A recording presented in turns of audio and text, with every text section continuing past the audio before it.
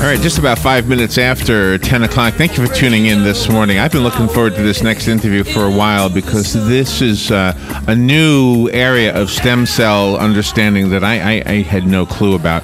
So what do I know about stem cells? Well, very little. First of all, I work in a radio station. I do a radio show. Mm-hmm. I always tell you that because, you know, if anything I claim to be an expert on, I'm not. So don't believe anything I say. But we invite experts all the time. And one of the things that I thought I knew about stem cells was that once you got to be a certain age, you know, you didn't have them anymore. Mm-hmm. Wrong. I'm wrong, right? One of the things I didn't understand about stem cells, I thought in order to benefit from them, you had to get them somewhere else, like an umbilical cord or something like that, right? Yeah, me too. Not necessarily true. Apparently, we have stem cells in us all the time. And I've known a couple of people who had stem cell I don't know if therapy is the right word, but Brad had his knees. Yes. Completely. Well, I don't want to say completely, but I think he's completely better. Oh, yeah. He's 100%. If he's listening. Yeah, and it was a stem cell treatment of some sort. Dr. Allan C. Somersall has some information for you that's just going to blow you away. You have stem cells in you right now, if I understand this right. Dr. Somersall has written a book called The Amazing Power of Stem Cell Nutrition. Dr. Somersall is a physician. He also practices ophthalmology, dermatology, natural health. Obviously, he's a scientist, and he's going to enlighten us about stem cells. The amazing power of stem cell nutrition, how to enhance your natural repair system today. Let's find out about this and how far this might go. I mean, where will we be in 10 years from now when it comes to some of these medical advancements we keep hearing about? Dr. Somersall, good morning, doctor. Good morning to you, Larry. Where are you right now? Where are you calling from? I'm actually calling from my home city, which is Toronto, Canada. Oh, my goodness. I've been to Toronto. I loved it there. How's the weather? How's the weather? Today it's beautiful. We had rain overnight, which sort of made everything verdant green, and now the sun is up, and it's just marvelous. Oh, wow. So we have... Canada. So am I right in what I said in the intro? We have stem cells in us no matter how old we are? Of course, and the big challenge, I guess, is that this information has been held because the media has not paid any attention to this at all. The media got caught up on this embryonic stem cell business. Yeah. Because that's when we first discovered stem cells from, isolating them from human embryos. And, of course, that raised a whole lot of issues about abortion and right to life and all that stuff. Right. And they went down that political arm because that's what the public likes, and I guess they feed them what they like. Or I guess the public likes it because they feed it to them. I don't know. But the bottom line was that's where they paid all the attention. And then the second thing was they got some big celebrities who had serious medical conditions and so on, and they began to talk about curing these major diseases and regenerative medicine, rebuilding spinal cords and injecting brains to make new cells to solve Parkinson's and all this other stuff. But that's really that's a medical aspect of stem cells. That's stem cell medicine, and there's a lot of opportunity there, and there's a lot of hope, a lot of prospects. And hundreds of labs across the world today are looking into ways to utilize stem cells in that medical way, in a therapeutic fashion. And we've done this in different ways in terms of bone marrow transplants and in chemotherapy and so on over the years. Right. But what the public does not know, and everybody needs to know, this is what we're all ears. That's right. You have stem cells. In fact, we all have stem cells. Everybody uses stem cells. They use their stem cells every single day, and the stem cells work, and they work all the time, every time. Okay. So that's the basic message. Okay, so I'm going to ask a dumb question, I think. I think it's a dumb question. No question is dumb. That's what they say. But I've heard that in the future, dentists, for example, would be able to use stem cells to regrow teeth. That's right. That's where the excitement is. The excitement is in what's called regenerative medicine. And the prospect is, well, let me just tell you a little about stem cells. Okay. Stem cells have the capacity to multiply almost indefinitely. In other words, when normal cells in the body multiply, as they multiply, they lose the ability to multiply, so sooner or later they stop multiplying. But stem cells are not like that.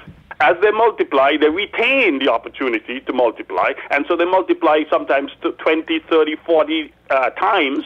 And if you start with 1 and you just keep doubling, by the time you get to 5, you're at 30. By the time you get to 10 times, you're at 1,000. By the time you get to 20 times, you're at 1,000,000, and so on. Okay. So one stem cell can give rise to millions of cells. That's the key. Second thing they do is they differentiate, which means that these stem cells, when they multiply, can then become cells of any tissue type.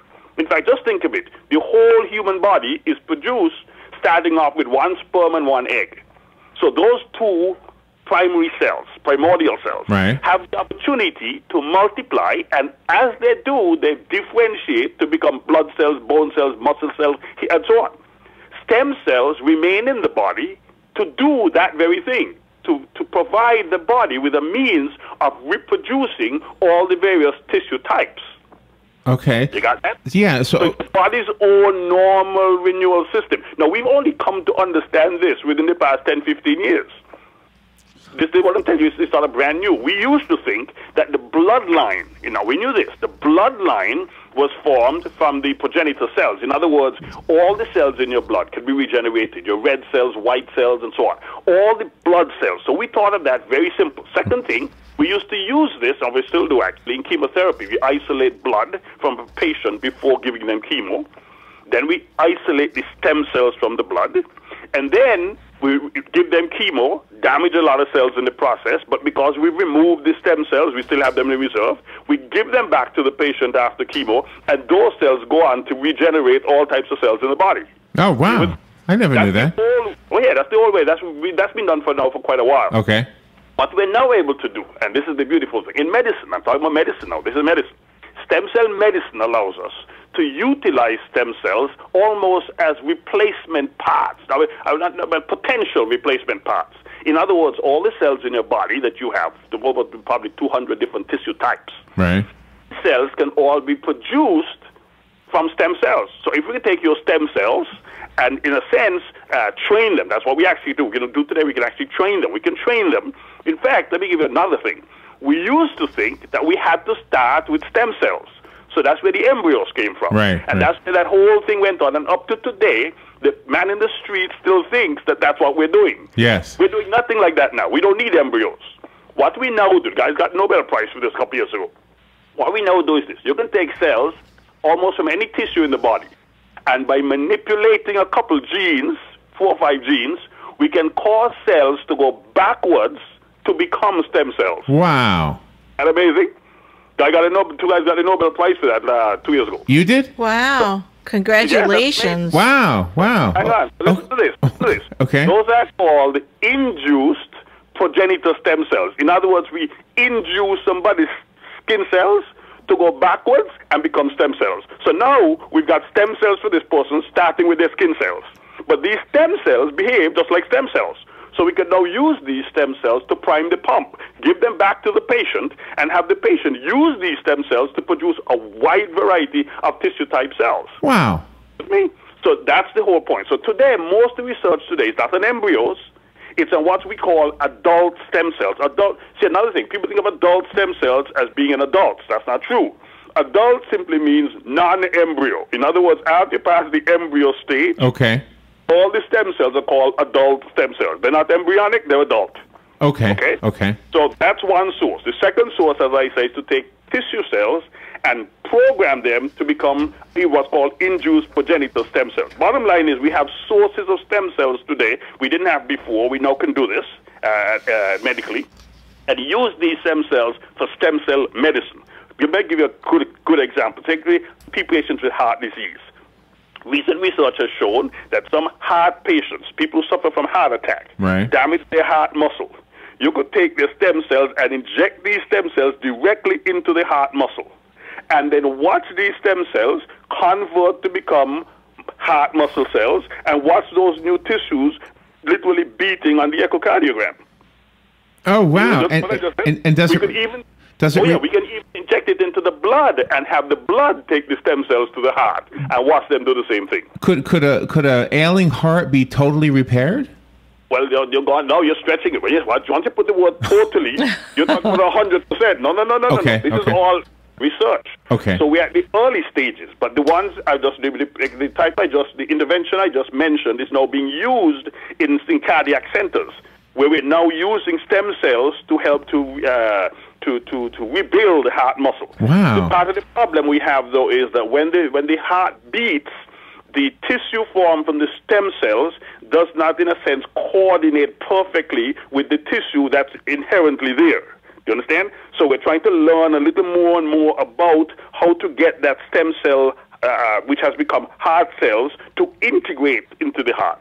And all those are challenges. And there's a lot of issues here that I'm not even mentioning it, that are big, big challenges that face doctors when we think of using stem cells as regenerative medicine. We have the problem of rejection, for example. Same thing we had when we started organ transplant. Right, okay. Will the patient reject the stem cells? So if you take stem cells from the wrong source and inject them into a person, you get rejection. Okay. That's one issue. The other big issue is that we're injecting something that could literally sort of take off on its own, which could actually lead to cancer if you're not careful. So there's the prospect of tumor formation by injecting stem cells which don't behave like you want them to behave. They misbehave, and then can become very seriously. And that's when you said about the reproduction, the quick reproduction, I wondered if that might be an explanation of cancer. Well, it is not an explanation, but that is one way in which cancer can form. Okay. In fact, let me go on and on talking about this. Yeah. Women in their ovaries, for example, have eggs, and these eggs, mature in the ovary. Okay. And sometimes we see what I call teratomas in the ovary. In surgery, you open the woman's ovary and you see all kinds of teeth and hair. Where did those come from?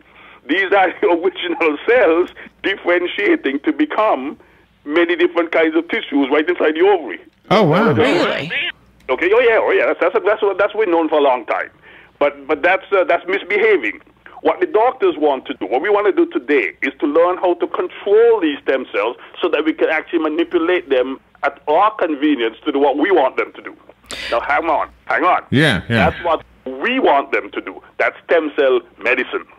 Now, long before we started doing that, long before we learned what they were doing, long before we started making these interventions, nature was already using stem cells. Of course, that makes sense. Yeah. Okay. And this is where the book comes into play, right? And of course, because nature does it far better than doctors do. Okay. Let me say this to you. Every physiological process in the human body, nature does infinitely better than doctors. Take anything you want. Take surgery. Give a simple example. When you go to surgery and the surgeon makes an incision, he cuts the skin. When he's finished, he takes staples or sutures and he holds the skin together and he staples them or he stitches them. Right. And then we sit back and we watch. We watch nature heal those two pieces of skin. Isn't that amazing? Until eventually you look and you see not even a scar. You understand? The surgeon doesn't do that. All the surgeon does is bring the skin together, right, sit back and wait. Yeah. That nature takes over. And so that's my point. Same thing with stem cells.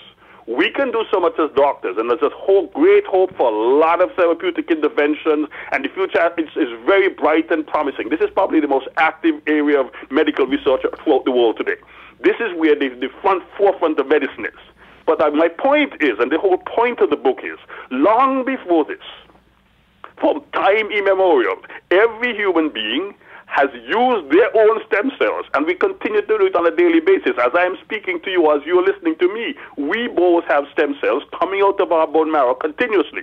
The stem cells go out into the bloodstream, circulate through the body, and they're triggered by tissues in need to be attracted to those tissues, migrate into the tissues. As they get there, they begin to multiply and to differentiate to become cells of that particular damaged tissue.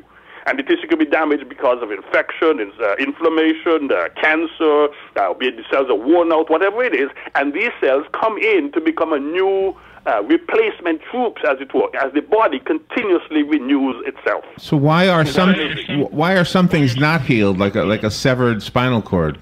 Well, because there's a whole lot of things that can go wrong. Oh. Okay? And remember this, severed spinal cord, a lot of other issues involved. Here you got questions of anatomy. Okay? In other words, I just told you the skin will heal if the doctor brings the skin and holds the skin together. Right. If you don't suture or staple that skin properly, the skin can't heal properly, and you'll never form a nice, seamless, healed wound. Okay. You understand? Okay. I mean, the anatomical problem. But there's a whole lot of other issues. This is not the panacea for all ills. It's not the sort of solution to all medical problems and all diseases or anything like that at all. What it is this. The emphasis now must be, we understand that we fundamentally remain healthy because nature physiologically prepares us to maintain our health. And so nature has provided us with an immune system and so on. And in particular, it has this renewal system, and that's what my book is all about. That we have the stem cells that are leaving the bone marrow, going out into the circulation, into the tissues to renew the body, rejuvenate the body, restore the body. And as a result, we now have a fundamentally different paradigm to wellness. We used to think that the best way to stay healthy and well is to feed the cells. So everything was on giving the cells what they need, right. Vitamins and minerals and right. fatty acids and so on. Right. That's good. That's very good. But that's only supplying the existing troops. Sooner or later, those troops are going to suffer and die. Okay. We need new troops to replace them. That's where the stem cells come in. And how do we feed them? That's exactly. They come from the bone marrow. So they are held in the bone marrow by an adhesive. We call it L-selectin. I don't want to become too technical, but L-selectin is the adhesive that holds the stem cells in the bone marrow. If we could find a way to block L-selectin, in other words, to interrupt the adhesive action, more of the stem cells will come out. More stem cells come out, more in the circulation, more go to the tissues, more available to rejuvenate the body and restore the body. So the idea is to use nutritional intervention to increase the concentration or the level or the population of stem cells in your circulation. Okay. Now, can I put you on hold just for a second? Now, so let's say I do something to cause that to happen. What benefit do I get? Do I become younger? Do I become more energetic? Do I repair things that couldn't get repaired before? Well, everything happens. That's the whole thing about nature. When nature heals, nature does everything. When you eat a banana, you don't have to tell the banana to go to do this. Banana do everything that you want to get done. Okay. And in the sense that cells restore damaged tissues, injured cells, worn out cells, disease cells, all the possibilities become significant. So as a result, by increasing the concentration of stem cells in the circulation, we see a remarkable change in almost every area of health and wellness. That's the whole thing. It's a universal effect in that it can affect anything and everything in the body because it goes fundamentally to produce brand new healthy tissue cells where they're previously damaged and worn out and so on. So can you also help patients that have dementia onsetting to help them restore their memory? Well, we don't know all the details of that. What we do know is that we now know that stem cells reproduce nerve cells. That's a very important understanding. When I was in medical school 30 years ago, we didn't believe that. We didn't believe that you could replace nerve cells. But today we understand, yes, we can actually see them light up. We can actually put the stem cells in the human body with a little fluorescent tag on it and follow this fluorescent tag as they go to the body and literally watch them go into the brain and light up in the brain. Wow. So we know we can reproduce nerve cells. Because we can reproduce nerve cells, both in the central nervous system, in the peripheral nervous system, and so on, because we can make nerves from stem cells, a lot of neurological disorders become susceptible to this type of stem cell intervention. But again, don't go down the medical route. See, you're thinking still in the medical model. You got a patient, you got somebody with dementia. You're thinking now of doing some type of drug intervention, some type of doctor input. Don't think of that. Think of a person who every day has a brain, and every day that brain is constantly needing to be rejuvenated. That's where nutrition comes in. That's where the normal, natural, biological intervention comes in. So every day I can take certain specific substances that block the L-selectin, increase my stem cells in circulation, and every day I can get the benefit of having a higher level of stem cells circulating in my body, doing what they do best. So what has changed in you since doing that? Well, I'm a healthy guy, thank God. I'm not used to something you never believe because I'm 65. But what I can tell you is that you're thinking of change. That's the medical model. Find the guy who can't walk and make him walk. Find the guy who can't see and make him see. That's the medical model. That's stem cell medicine. Right. It's like asking me, what has changed since I ate my breakfast? I feel good. That's good. What else has changed? Well, I had my breakfast. Okay. I had breakfast yesterday and the day before for years and years I've been having breakfast. Okay. So, but I'm doing it basically because I understand that my body retains its state of health and wellness by taking advantage of this normal physiological renewal system whereby my stem cells go on to replace and repair and rejuvenate my tissue cells throughout the body. So are you able are you able to defend yourself against diseases better because of that? Of course. That's essential. You know, okay.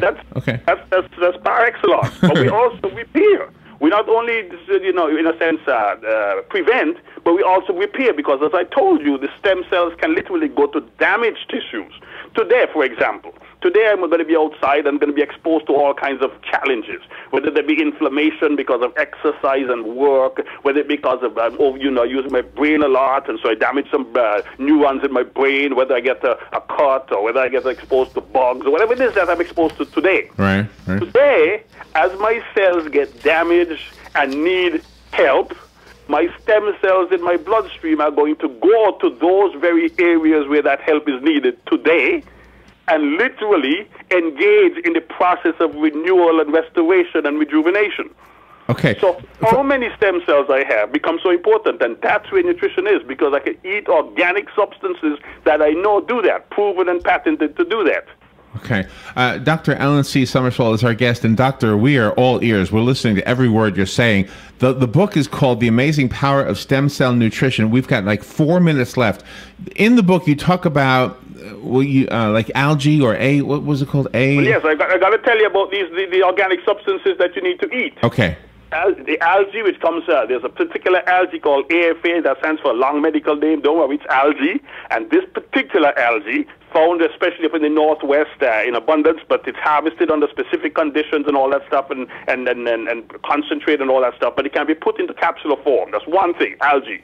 Second thing is a thing called, again, long names, Undaria pinnatifida, but that's a long name for seaweed that contains a thing called fucoidin, another organic substance, safe, biologically safe. And a third one is a Chinese herb or mushroom known sometimes as 40, Polygonum multiforum, not a long name, but forget the long names. These are organic substances, and the blend of them gives you the best effect. It gives you a larger effect for a longer period of time throughout the day. And they put into a concentrated capsule. You can just simply use this, and it's been shown, published, patented, and proven that it can literally increase your normal stem cell in circulation up to about 30%. Typically, on a normal, regular use, 30% more stem cells going in your body increase your prognosis for a healthy, happy life. Okay. And all this information is on my website, stemcellnutrition.com. Okay, that's what we need to take this interview. Otherwise, we're going to run out of time. For the listeners who are fascinated with this, I have a copy of Dr. Somersall's book. I will give this one away. If you call me right now, and you're the first one to get through, the number is 622-9622. I'll give it away, and then I'm going to ask Dr. Somersall to slowly tell me the website again. Good morning. You've got the book. Who's this? Thank you. It's Louis. Louis, and you know where we are, right? At the Paddock Mall? Yes, I do. Okay, Louis, it'll be waiting for you. Thank you so much. I appreciate it. All right. Thank you. All right, we are so fascinated with this subject. Doctor, slowly, please tell us the website again. Stemcellnutrition.com. Okay, stemcellnutrition.com. And is the book online? Is the book available through the website? Yes, it's on Amazon. Yes, get it on Amazon. You get it on stemcellnutrition.com. They'll give you a link, yes. Okay. Well, gosh. There's lots more to this, but the truth is that nature is better than science. Food is better than medicine. You understand? So the normal, natural, physiological process, that's the way to go. Just like how everybody gets up and eats today, and only a few people in hospital really need the medical type intervention. Everybody needs the normal physiological intervention, which is to simply eat organic substances and let the body benefit. That makes sense to me. That makes sense to me, but I don't know where I would have got algae and seaweed from. Well, yeah. Read the book because you'll be amazed. You'll be amazed. You know, that's the funny thing, you know. A lot of the drugs we get come from nature. Nobody worries about the source of the drugs. But when foods come from nature, everybody's worried about the foods. That is funny. Well, you are a great guest. Thank you so much for being on the air. And for the listeners, I have recorded this. We will put this up as a podcast on YouTube and on the WOCA Facebook page. And you can share it and listen to it again and get what Dr. Somersall is saying. Boy, you gave us a lot of information in a short time. Doctor, thank you so much. StemCellNutrition.com. StemCellNutrition.com. That's it. There you go. Get all the information. StemCellNutrition.com. Dr. Somersall, thank you again. It's been a pleasure. Real pleasure. We'll do it again. What a great interview. All right, we'll take a little break and be right back. Legally Yours, brought to you by Fuller & Fuller Attorneys at Law. On the air every Wednesday morning at 10:30 a.m. with John Fuller, a board-certified civil trial lawyer for over 25 years. John welcomes your questions, from business to complex family matters to legal disputes. So tune in every Wednesday morning at 10:30 a.m. for Legally Yours with John Fuller, right here on WOCA 1370 AM and 96.3 FM, The Source.